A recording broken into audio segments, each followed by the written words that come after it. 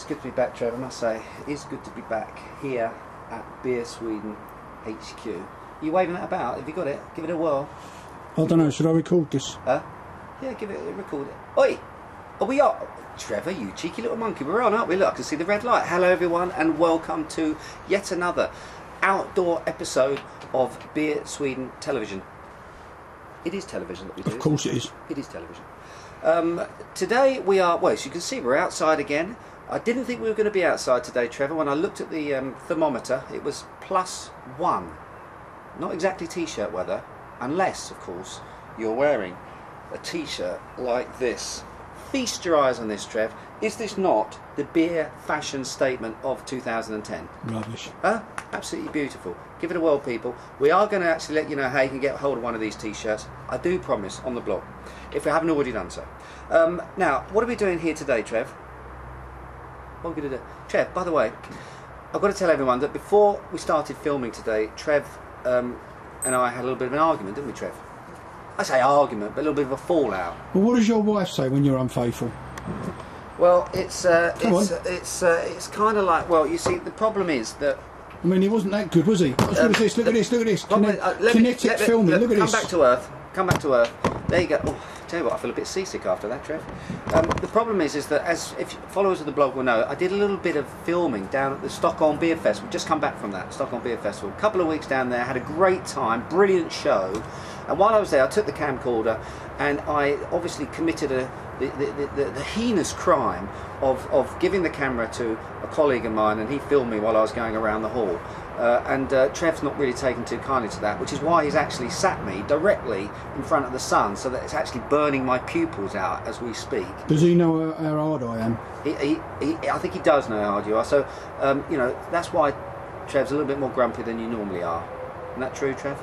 Fair enough. Anyway, let's move on, because really what we're here to talk about is beer, isn't it? And the beer that we're going to be talking about today is what's that all about? The beer that we're talking about today is this one. Have you got that, Trev? Can you see it? Beautiful beer. If you can throw up all the details about that. This is one of the beers that came out into the Systembolaget actually while we were away. You know, it is, if you know beer and you like porter, this is an absolute must try. It's from Fuller's, and Fuller's of course are a London brewery, your neck of the woods, Trev, although the posher part, I think on the west part, like Chiswick, west sort of side of London, rather than your southeasty sort of proper. But anyway, it's a London brewery from Chiswick. I think they're 350 plus years old, traditional, but at the same time releasing a lot of contemporary sort of styles as well. Very interesting brewery, Fuller's, and their London Porter right now is rated, I think it's the second highest rated porter in the world, Trev, on something called ratebeer.com. Actually, that's worth talking about just for a couple of seconds. Ratebeer.com is a wonderful online resource if you are looking to actually learn a bit more about beer, if you want some tips on which beers to try, if you want to actually record some of your tasting notes. And I know that sounds geeky, people, I know it does, but I do recommend actually, as you know, if you want to get a little bit more serious about beer tasting and you know, trying beers, it's very, very good idea to try and write down. I'm not expecting you to do a Beer Sweden on every beer that you try, but it's very good if you can, or useful if you can, write down what you think about the beers that you're trying. You can actually do that on ratebeer.com. Set up your own account, you can go in there, you can just write a few little notes about how you felt, what it smelled like, what it looked like, what it tasted like, and it's quite interesting because you can actually go back, you know, a few months later and see what you thought of, and this gives you all sorts of stats on the types of beers that you like and the styles that you prefer. It's a really interesting online resource, and I recommend you dip in there and have a look at it. www.ratebeer.com. Trev, you'll link us up for that, yeah? Now on that, in that, it's the largest online database of sort of tastings, reviews from normal beer drinkers as well as geeks and, you know, people like me, journalists, writers, bloggers, etc. etc. Is it English? It's English, yeah. Well, it's English based, yeah, but I it's think it's American run. But there's a lot of European influence on it. There's a lot of French writing. There's a lot of German. There's a lot of everything's in there. It's huge. It's huge. It's packed full of information. It really is an interesting place to go to. Anyway, this collective group of people have rated this actually right now as the second highest rated porter in the world. Fantastic. Really interesting. Now, of course, you'll see that it actually has come to us in a can. What do you think about that, Trev? In a can. That's interesting for me because it gives us the opportunity to actually talk a little bit about cans and beer. Did that look good, Trev? Did that look premium to you? A lot of people... Well, the connotations, obviously, I mean, the perception is obviously a bit naff, isn't it? Yeah. There's a lot of social, I think, prejudice, actually, when it comes to cans. People ask me, and ask me many times, is there a difference between beer that comes out of a bottle and beer that comes out of a can? And I think really what they're trying to say is there a metallic taste? Often people think there's a metallic taste associated with beers. The answer, in my experience, is there is absolutely no difference between the taste of beer that comes out of a can and that comes out of a bottle in optimal conditions. The problem is, but the reality is that when beer is put into a bottle, obviously it is in some way exposed to light. Clear glass obviously being a very clear filter, and in that respect the light interacts with the beer more quickly and more violently than if it's in brown glass, which is the best glass protector towards light. But it does change the beer in some way. If you put it into a can, of course, you have a complete blackout. This is an oxygen-free zone and it is a light-free zone. So the beer itself, one could argue, Trev, is actually best preserved in a can. Okay. Thing is, sorry. Yeah, go on.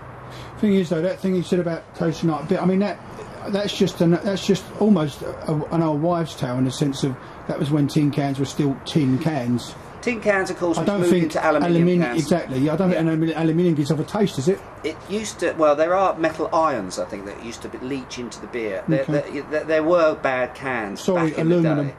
Back in the or aluminum. That's right, for our American viewers. There were bad cans back in the day, but modern canning technology, whereby the cans themselves are actually spray lined, they're actually lined internally. There is absolutely no transference of any metal flavours whatsoever. You know where it really is, Trev? It's all up here. It's all up here. It's all about perception. And there are some people that will, that will obviously swear blind to the grave that beer in a can tastes different from beer in a bottle. That's fair enough. If that's the way you feel about it, drink it out of a bottle. Personally, I always like to drink my beer out of a glass, whether that's transferred via a bottle or via a can. It's absolutely important to put it into a glass first. But, there we go. I mean, it's one of those debates, can versus bottle. You can go on about for a long time. Personally, I think a can, you can get a superb beer out of a can these days. Before I started working with you, yep, with this BeerSwedenTV, because it is TV. It is TV, isn't it? It is TV. It is. I always drank, if I bought what I had at home, I always drank them out of the bottles. I didn't know any better.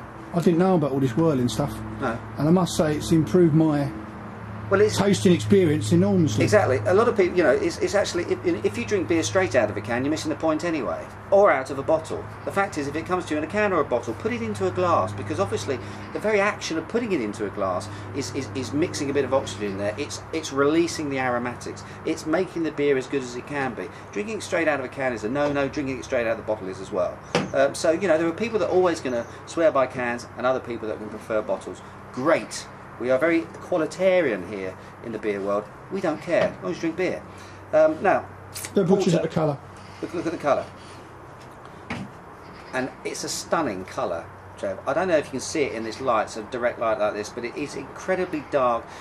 It looks almost black, but it's not. Again, it's one of those beers that's deep sort of claret, burgundy, ruby colour, with a very nice, slightly frothy, foamy, beige tinted head to it.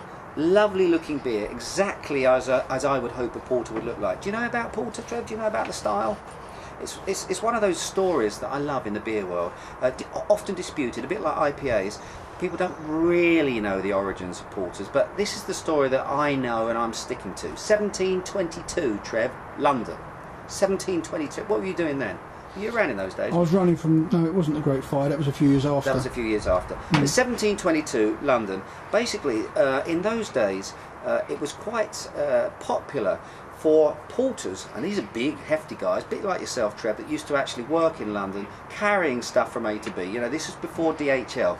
This is way before the days of DHL. Okay, and they used to carry stuff about. That was their job, and they used to go into pubs and drink, obviously, lots of beer, sometimes between 11 to 14 pints a day. Who would do that, Trev? Nice job. Anyway, they used to prefer, rather than drinking a straight beer, they used to prefer a blend of 3 different types of beer. It was a brown ale, and it was a brown ale that was a matured brown ale, so it's slightly stale, a fresh brown ale, and a matured pale ale. And they'd ask the landlord to mix these 3 beers into one drink. Okay. I've heard of half and half, but not that. Yeah, but this was a 3 beers. It's complicated. You can imagine the landlords of the pubs get a little bit fed up with this because they had to spend a lot of time actually trying to get 3 different beers out of 3 different casks, mix them together. So one guy, actually called Ralph Harwood, okay, he came up with a beer called Entire. That was the name of it, in which he tried to replicate these 3 flavours into one drink. Are you with me so far? When was this? And this was sort of 1722. This was the first registered or recorded date when this beer was actually, yeah, it was recorded, and that's really where porter came out of. The porters got used to drinking it, and Entire, over the years, was sort of transformed into the porter style of beer. I'm absolutely exhausted, Trev. Should we drink some of it now? That's the history lesson over and done with. That was interesting, I didn't know that. Yeah, so there we go. Interesting lesson. Now, listen, it may be a porter, but that doesn't mean you shouldn't give it a whirl. Now, with this, quite unusual actually, that wasn't what I was expecting. Excuse me 1 minute, just. With this beer, with this type of colour, with this coloured head, what are we expecting? Obviously we're looking for the malts. There's a lot of malts in here. Well, I say there's a lot. There's 3. There's crystal malt, there's brown malt, and there's chocolate malt. There's 3 different types of malts. The hops used in this beer are Fuggles, classic earthy British hop. So you're getting a lot of malt character with hopefully a little bit of balance from that Fuggles. Okay, so, and this is exactly what I'm smelling on the nose. You're getting chocolate, you're getting that nice roasted sort of quality to the beer. You're getting a little bit of licorice, I think. There's a little bit of licorice, and there's kind of a little bit of wine drops in there as well, Trev. Like a little bit of wine drops. A little bit sort of winey as well. This is the thing that's throwing me. Quite creamy too, nutty, walnuts. It is actually delicious. It's a really sort of, you know, for this sort of weather, you know, as the winter months are approaching, absolutely gorgeous. It's quite sweet as well. 5.4%, people.